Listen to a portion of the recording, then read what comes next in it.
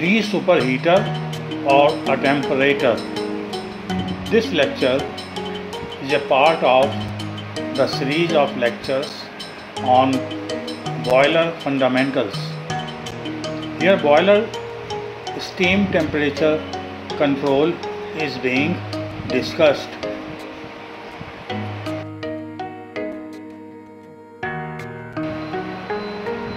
Superheat tubes heat the steam and remove moisture from the steam.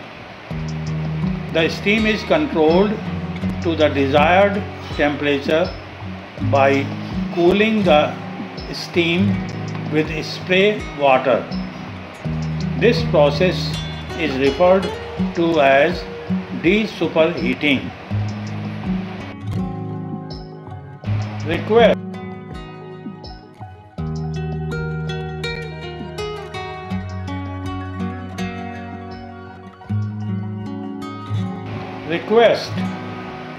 It is hoped that this lecture is going to be useful to you. Please press like. Please subscribe. The process of cooling steam with spray water is done in the desuperheater or attemperator. The location of the desuperheater is shown in the next three diagrams.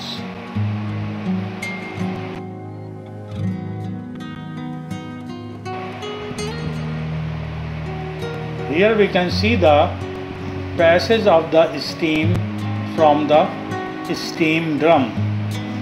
From the steam drum, the steam is going to the primary superheater.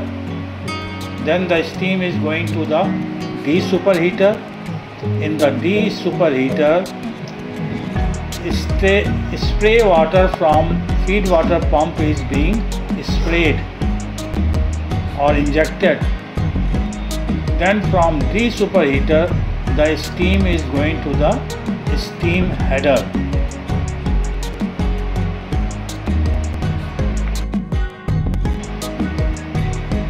Here again we describe the passage of steam from the steam drum, but in a slightly different way. Here we can see that the steam is going to the first stage superheater, then the steam is going to the second stage superheater, and in between we are having a attemperator spray nozzle, and water for spray is coming from the boiler feed pump. After the secondary superheater, the steam is going to the steam outlet header.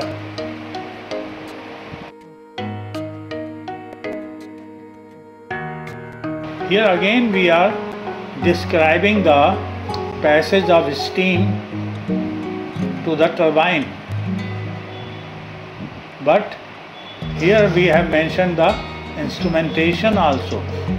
So here we can see that the steam is going to the primary superheater, then it goes to the attemperator, where spray water is being controlled with the help of attemperator control valve, and then the steam is going to the secondary superheater and ultimately to the turbine.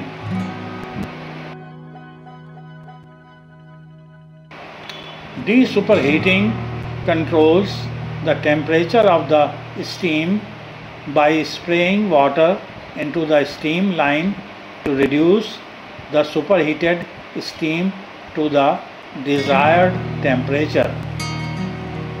Desuperheating can be accomplished by 1, 2 or 3 element control.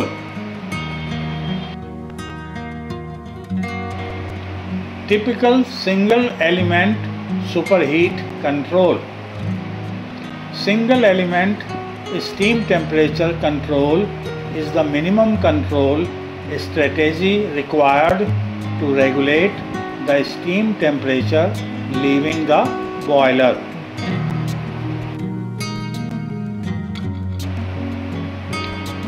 Single element control should only be used in applications with slow load changes such as building heating systems, where constant steam temperature is not critical, or when the steam demand has very little variation. The figure shown is of a typical simple feedback control single element control system. The final steam temperature is measured and compared to a set point. The result is used to regulate the spray water flow. The spray interlock prevents the water injection if the steam temperature is not adequate.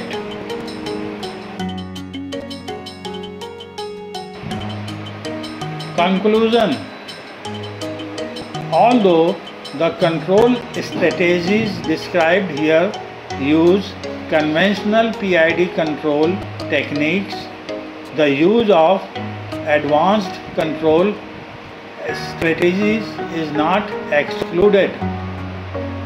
The primary benefit of constant steam temperature is improving the economy of conversions to mechanical energy and reducing the amount of moisture in the steam.